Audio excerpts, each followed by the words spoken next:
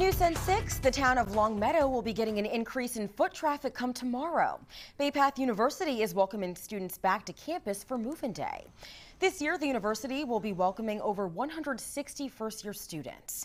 Move-In Day runs from 8 a.m. to 12:30 p.m. on Friday, and students could already be seen on campus today, eager to take on the school year. The university planning a variety of campus community events throughout the weekend to welcome their incoming class of 2026.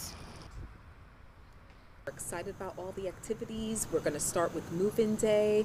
We're going to have music. We're going to have a DJ. We're going to have photo booths just to enjoy lawn games for all of the students. I'm really looking forward to all of the community bonding events we have. I'm excited to meet our new first years and kind of help them get involved in campus and kind of show them the way. That's always really exciting.